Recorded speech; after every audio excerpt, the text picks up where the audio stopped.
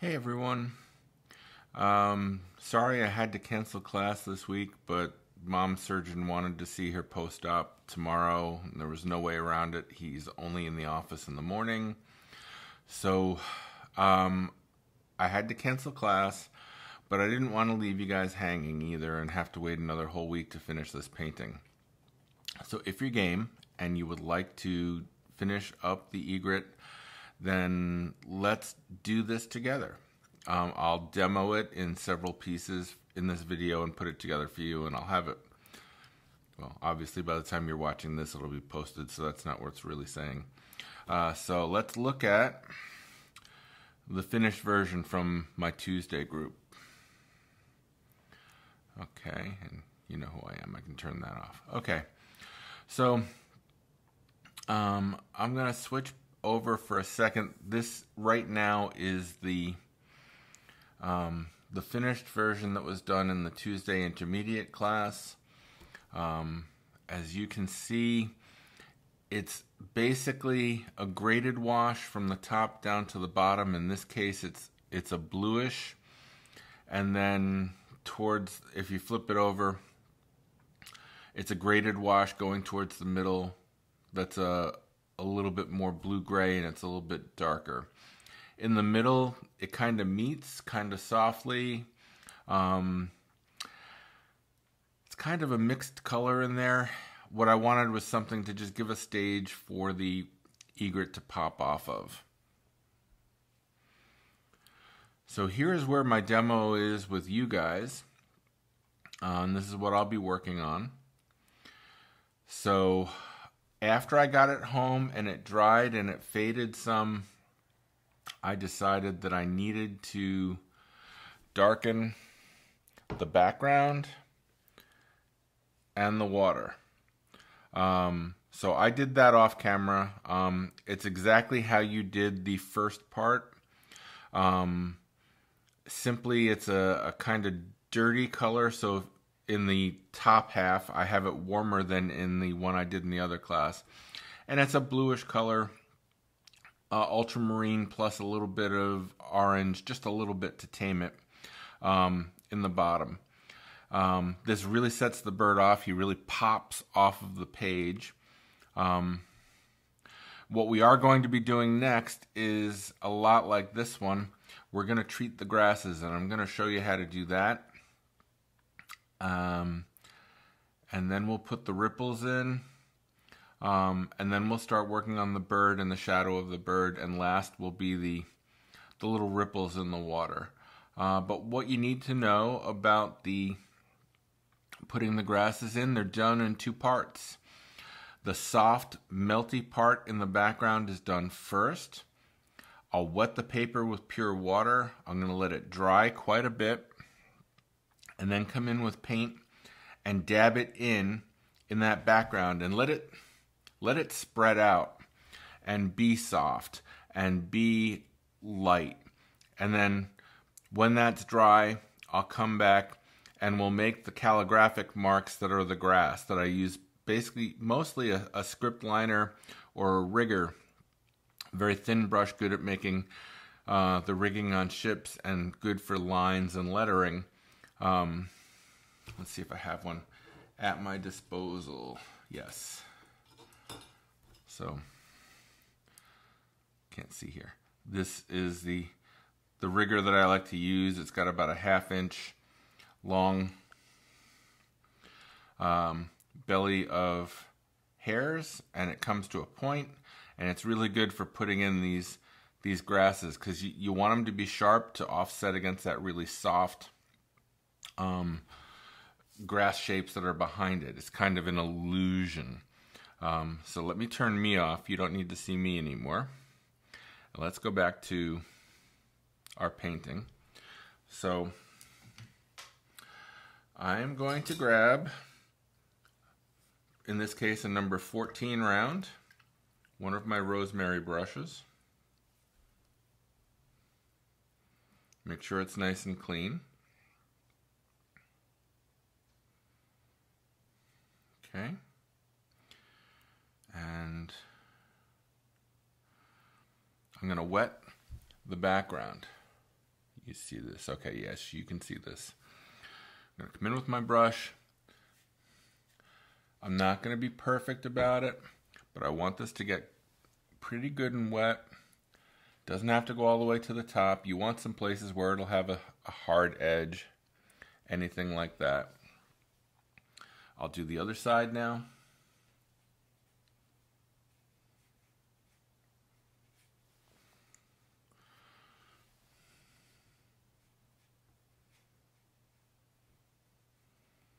Now when I darken the background off camera from you guys, I let that dry completely before I put the camera on and started talking to you.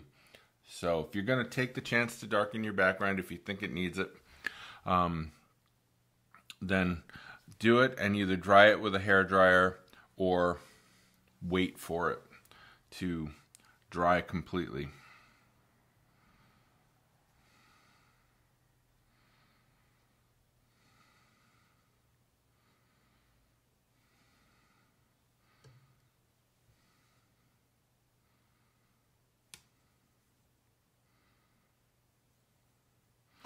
Now I don't want this color in the background to be too much of any one thing, so I've got a little bit of a transparent yellow and orange mixed up, and I'm just kind of swatting it in here. Gonna wet my brush some more. I'm gonna pick up some green here too. You don't want it to be all one color.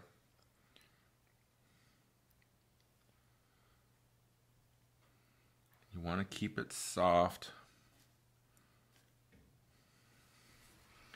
You're just trying to make, I don't know what to call it, maybe the essence.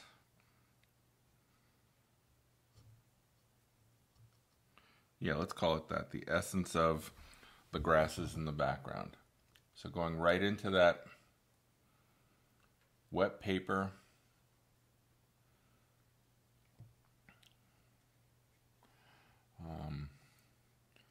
Looking at this, it comes down around the bird a little bit. These sharp grasses will come out of it. See how much this side has already faded? Put some more tone in there. Don't be afraid to go outside the line of where you've drawn the grasses. That's okay too. And get some of this greeny color in here. I want to mix up the color. If it's going to get a little bit darker, get it where it is towards the bottom of the grasses, like between the grasses and the reflection. And just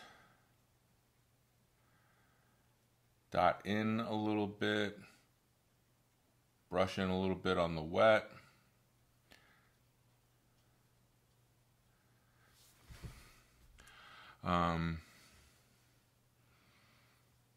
I'm going to put a little bit more water back up here behind my egret, and I'm going to drop in some more color. It's not going to be specific here.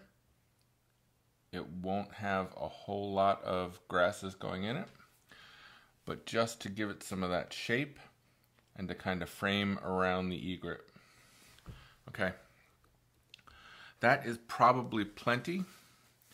Where it is pooled up at the bottom, where the bead is that I normally like to use, I'm simply going to blot away the bead and let this dry. This will be the stage that we set our grasses on. So I'm going to stop the camera here. I'll come back when this is dry and we'll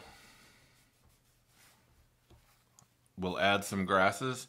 It'll be the same colors, so it's going to be a yellowy and orangey and the sap green color, but it'll be thicker, it'll be heavier, and it'll go on with a very thin brush. We'll be using that rigger liner brush that we talked about. In this case, it's a web liner, and it's synthetic. Again, all of my brushes are synthetic. So we're going to let this go for a little bit, and when it's dry, I'll come back and we'll record the rest of this. So see you on the other side.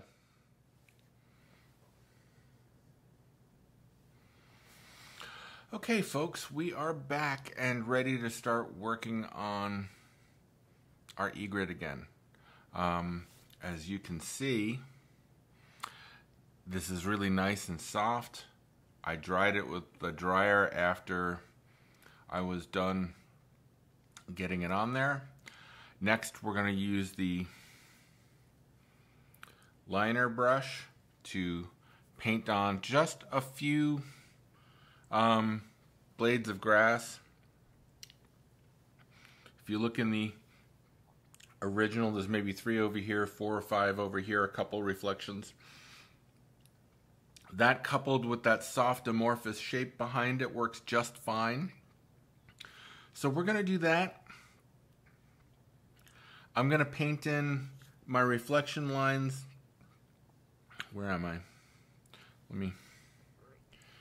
Okay. I'm going to paint in the reflection lines. In this version, after looking at the last version, I've decided to make them run this way rather than they go the other way in the original painting. So we're going to do our grasses. We're going to paint in our little bits of ripples around the legs and the beak, and we're going to paint in these ripples in the water. And that's as far as we're going to take it for today. Getting in the background and getting these elements in will be plenty of painting for you guys. And then in the next day or so, I will post a second video where we completely finish the egret. So let me mix up. I am using my QOR paints again. That's the ones made by the folks that make golden acrylics. So for this, I'm grabbing, get down to the orange.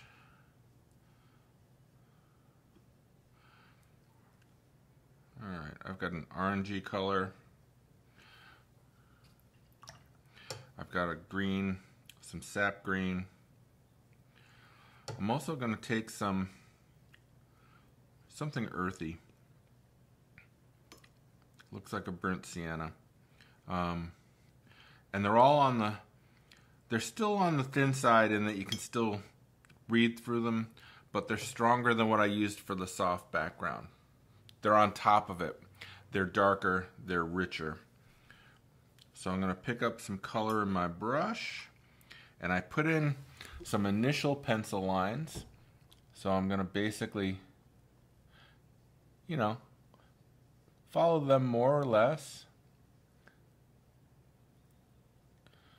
The grasses are definitely thicker down at the bottom. Here I'm going to throw in a reflection of that top one. And you can add another natural color. I'm adding some green into this brown grassy stuff. And I'll flick another one up in here. Now, one of the things that it's good to do is to keep the brush loose in your hand and work from the back. Don't hold it like a pencil. You'll choke it and it'll show. It'll have a feeling of tension in it. You want this to feel like just like what they are, organic grasses. None of them should be too straight. They shouldn't go too straight up and down.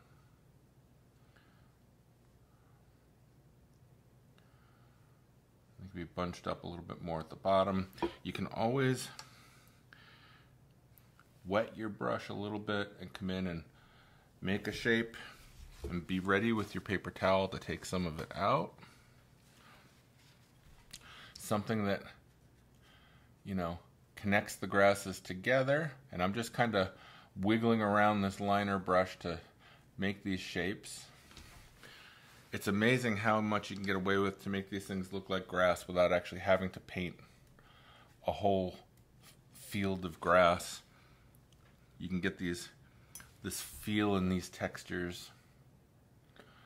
Now I'm using these to a purpose too. They're kind of purpose built. I'm arching them. They're bend basically over the bird. I'm building a little frame for him.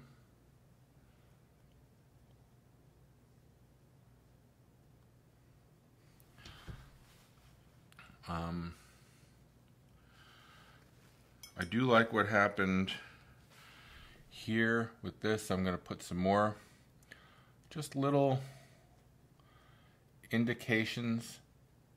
Some grass that's not as high. This is very calligraphic and squiggly. It's actually a lot of fun to make. Let yourself be a little free with this. This is quite fun. Give yourself a couple of reflections. That's probably all I have to do. Yeah, you know me, I said, oh, I'm done, that's all I have to do, and then I see something I want to do. I call that the nature of watercolor, but that might be the nature of Carl. But I'm going to come in with a little bit more dark and just drop it into here at that base where it's kind of wet. You know, if you feel like you put too much down, just blot a little bit out irregularly. That's a little bit too blue for my taste, so I'm going to grab some of that rusty color and just add to it.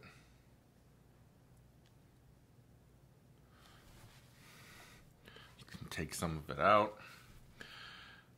The liner is also a great brush for doing a little flicking, which I think adds interest to that grassy stuff. Just be careful not to flick too much onto your bird or any onto your egret if you can help it. You can pat some of it out, go back and do some of it again, get a little water in your brush. That'll make bigger droplets. And then look at it and decide if you want to keep all of it or blot a little bit of it out. And if you do the water drops first, then go back in and get some color in your brush, you'll get softer droplets or a mix of hard and soft. The key is not to do too much, and I should have probably taped that off to keep it out of areas I didn't want it, but sometimes you get into what you're doing, you just have to be a little careful. Ain't no big thing.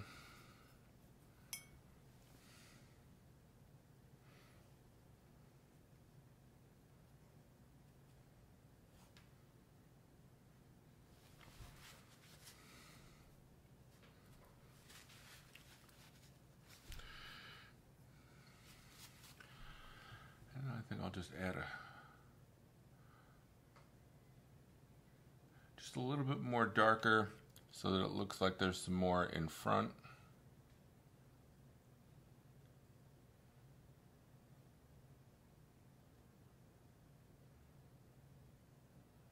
There we go. So I think that's plenty for the grasses. And that lose some of the edges on these, so start one and then stop it and start it again. That often looks interesting. You know, I'm playing here. And you don't want it to look too regular. I think that's where we fall into a trap sometimes. If you need to break some of it up, just hit it with a little bit of water. But I think that's okay. Then I'm going to make I've already drawn the ripples in around the beak, so I know where I want them to be. And they're like elongated C's. They just kind of come out, they arc. You don't want to do too many of them. That makes a little bit of frantic activity. I noticed that I had the ones for the feet a little bit lower, so I moved them up just a tiny bit so that they were closer in line with the beak, because the water line is the water line for this. You know, They're basically coming in at the same point.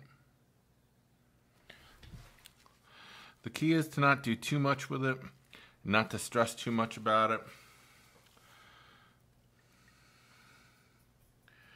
Now what I'm going to do is switch away from the liner to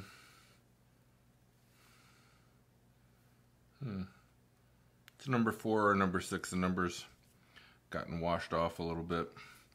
So I'm mixing up a blue, some ultramarine blue, and I'm taming it a little bit with some sap green and a tiny bit of orange, so it's not totally pure. I'm going to take a little bit out of my brush on my towel, and then this is, should be working further back. I decided that the lines going in this direction was a little bit more organic, and it helps also to frame in my egret in the same way that the grasses do. This is something that less is more. You don't want to do too much of it. I may have done too much, I haven't decided, but I can also wet some of it and tap it out a bit. Come in and break some of it up. Doesn't have to all be perfect. There we go. So now we've got basically the entire stage set for us to paint the bird, our little egret friend. Tap that out, okay. So this all kind of fades right into the middle, but it's got some dirty color in it, which is part of that warm at the top and the blue that it's at the bottom. And look at how much that bird shines already. We're gonna be able to do a lot without having to do too much painting of the bird. We'll get the eye and the beak and the legs in, and then we'll put the shadow underneath, and we'll do little bits for the feathers, tone it down just a little bit. But even though he's the star of the painting, we're gonna let him breathe and let a lot of the white of the paper come through.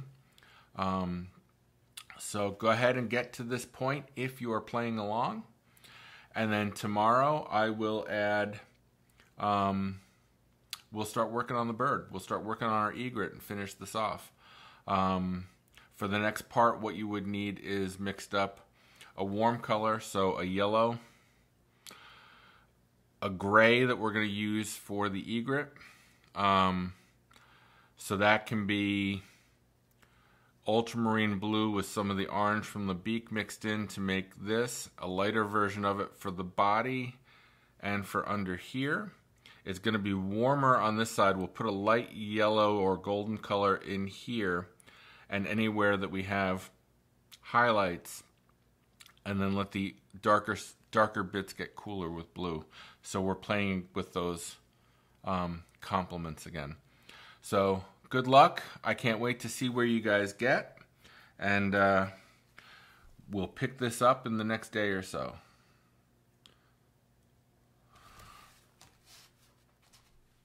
All right, good luck everybody.